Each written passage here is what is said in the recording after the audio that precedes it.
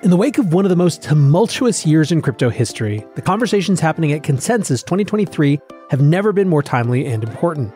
This April, CoinDesk is bringing together all sides of the crypto, blockchain, and Web3 community to find solutions to crypto's thorniest challenges and finally deliver on the technology's transformative potential.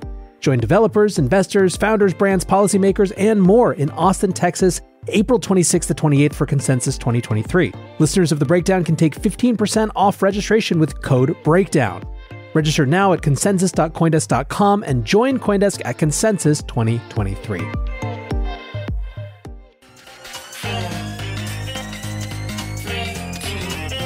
Welcome back to The Breakdown with me, NLW.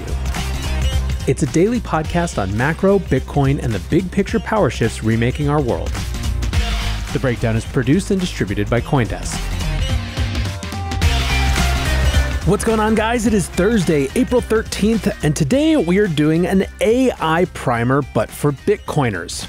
Before we dive in, a quick reminder. I announced earlier this week that The Breakdown is expanding to become the Breakdown Network. We've launched a new show, Bitcoin Builders, which you can find anywhere you listen to podcasts. And most importantly, if you are listening to this show on the CoinDesk Podcast Network feed and you want to continue to listen to the main Breakdown show, you will need to switch over to the Breakdown Only feed. After April 23rd, the Breakdown will only be available on that Breakdown Only feed.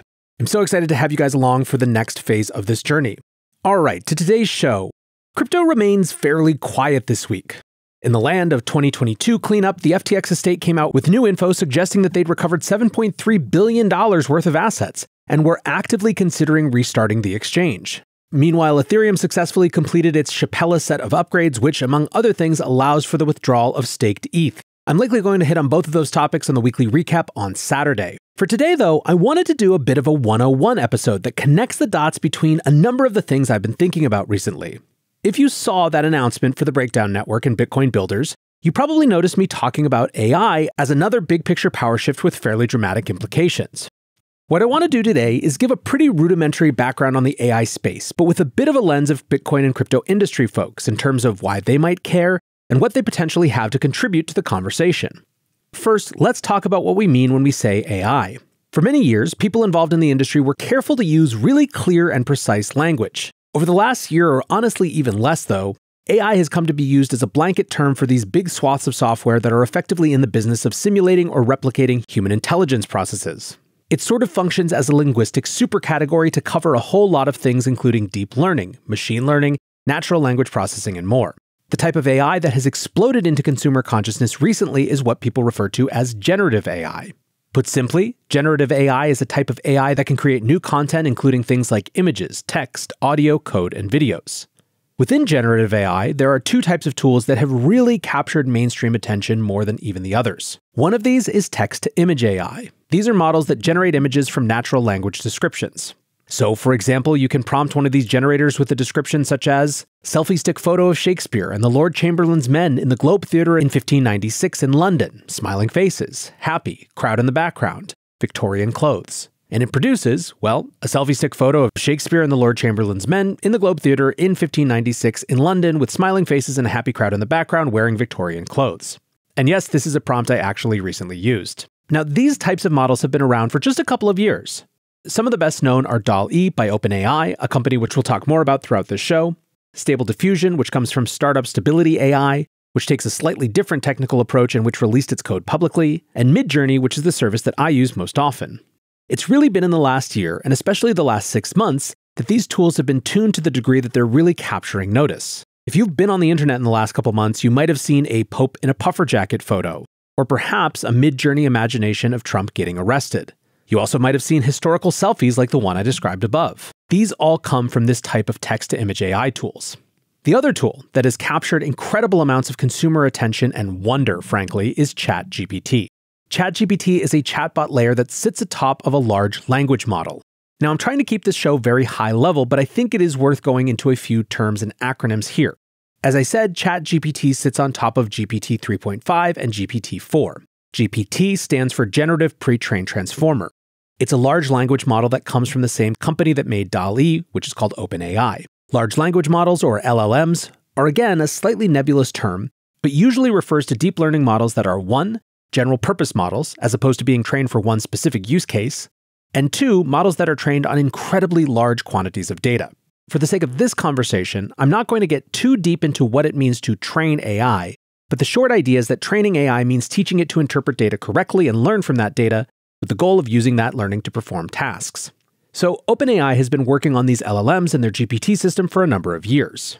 But ChatGPT was a seminal inflection point moment because the chatbot gave regular people, who didn't have any technical background at all, the ability to actually interface with an LLM and start to discover all the things it was capable of. And discover they did. In the 6 months since the November announcement of ChatGPT, people have flocked to explore just about every use case you could ever imagine. From using it to help produce new content, to reviews of translations in legal contracts, to research, to creative experiments in starting businesses, and so on and so forth. For a sense of the scale and breadth of the activity here, by January, 2 months after launch, ChatGPT reached 100 million monthly active users. That makes it easily the fastest growing consumer application in history. For comparison, it took Instagram 2.5 years to get to 100 million users, and even TikTok 9 months. That means that ChatGPT got there 4 times faster than TikTok did.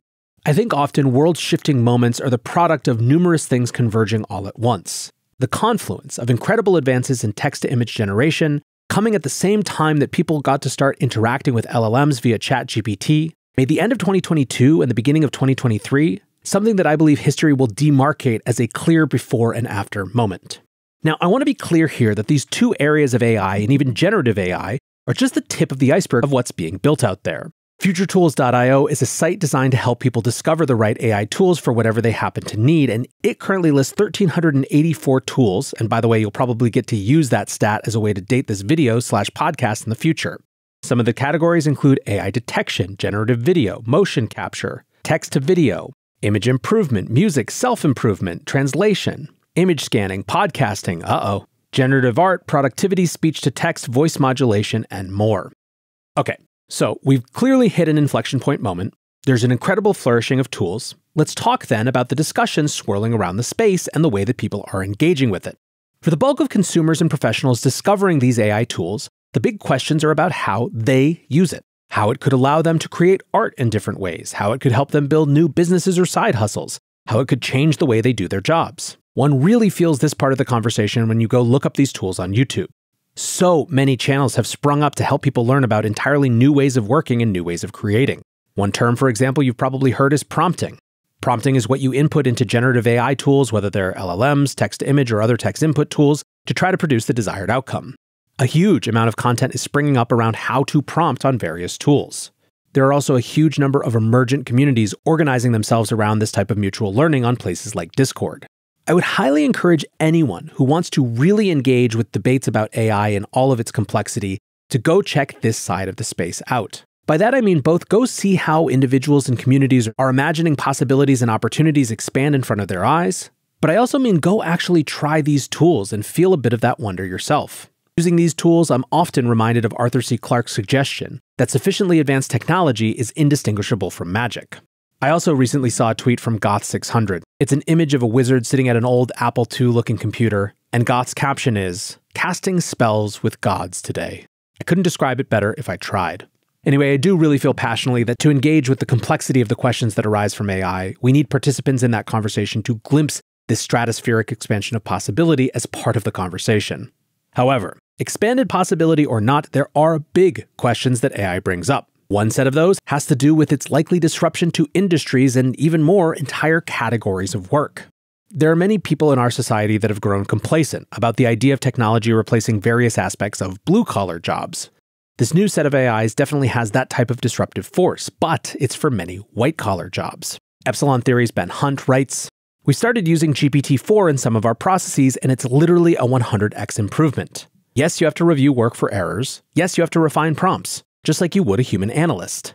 I don't know why you'd ever hire a junior banker/analyst/lawyer again." But also zooms out and generalizes. Every analyst/associate/junior on the sell side or buy side is now obsolete.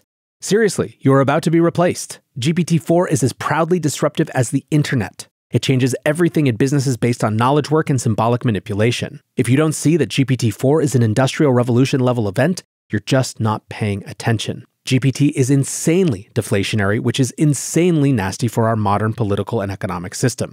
Now, part of the intensity of Ben's language is that it is quite difficult, once you've grokked the disruption at the door, to get really huffed about things like whether inflation was the 5.2% expected or the 5% we got with the latest CPI print. It all just seems so quaint, like dinosaurs discussing the weather when an asteroid is barreling towards them. I actually think that the work disruption conversation is itself multiple parts. 1, what jobs and industries are most susceptible to this disruption? 2, how do we deal with the massive deflationary pressures this disruption brings? 3, how does it challenge our conception of our own self-worth? Do we think in fundamentally different ways about work and the value of our contributions after this? And are these changes inevitable, even if we prohibit AI from doing certain types of human jobs for the sake of keeping our jobs? Would we become resentful knowing a machine could do it better? Okay, so now we've got 2 categories of discussion. We've got the regular folks out there exploring the opportunities for things like Midjourney and ChatGPT. We've got the work disruption conversation, which has so many dimensions. Then we have a third discussion, which is whether we survive. A month ago, Bankless invited Eliezer Yudkowsky on the show, and it took an unexpected turn, unexpected at least to the hosts. They eventually named the episode We're All Going to Die, and that pretty much sums up the thesis. Now, this is a real and important part of the discussion around AI, whether the creation of an AGI, an advanced general intelligence, would lead inevitably to the end of the human species. This concern sounds to many who first hear it as outlandish or overblown, but many of the people deepest in the AI space ascribe it some meaningful percentage chance of happening. In AI circles, there are a few relevant terms here. AGI refers to the idea of a hypothetical agent that can understand or learn any task that a human could. AI safety refers to the field that is focused on preventing the harmful consequences that could arise from AI. AI alignment refers to the idea of processes that steer AI systems towards their intended goals and away from misaligned goals which could cause harm.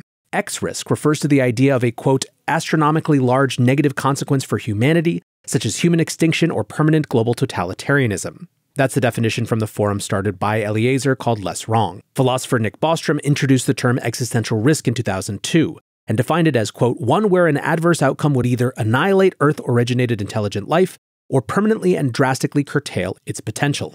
This is heady stuff, right? Well, it might not surprise you then to see that these questions of human extinction possibilities have developed extremely intense and passionate communities organized around how much they believe in their likelihood.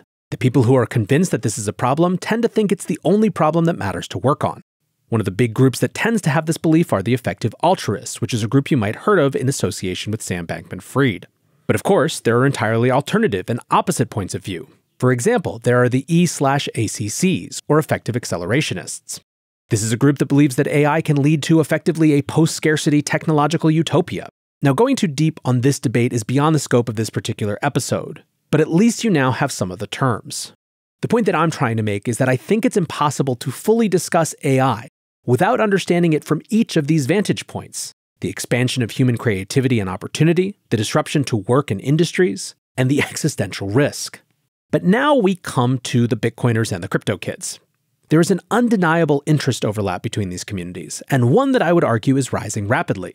To some observing from the outside, the explanation is cynical. Crypto is out of favor with the money people, while AI startups are raising lots, so people abandon crypto for AI. This is a pattern we've seen before. I saw a hell of a lot of people from LA in particular in 2018 leave crypto because they had rediscovered their first passion in the legal cannabis industry or whatever it was.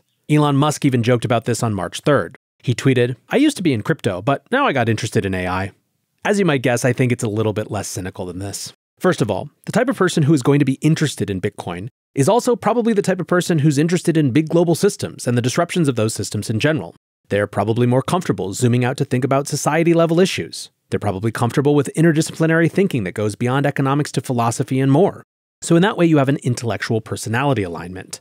There's also the fact that native digital monies seem kind of well suited for an AI era where digital agents communicate with each other. Imagine an auto-GPT, which is a new type of AI that everyone is talking about this week that can use internet search, has memory, and can potentially spin up other AIs to accomplish its goals. Imagine that an auto-GPT was assigned to manage pizza deliveries and had to pay an intermediate AI that helped with its solution.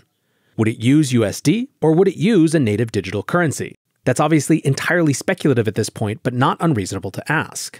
And not, I don't think, unreasonable to assume that an internet native currency is going to be a preferred option. A third reason that it makes sense to me that Bitcoiners and crypto folks more broadly are getting interested in AI is that in many ways the decentralization space has inverse and even adversarial dynamics to some of the problems of AI. Decentralized systems like blockchains are effectively decentralized sources of truth.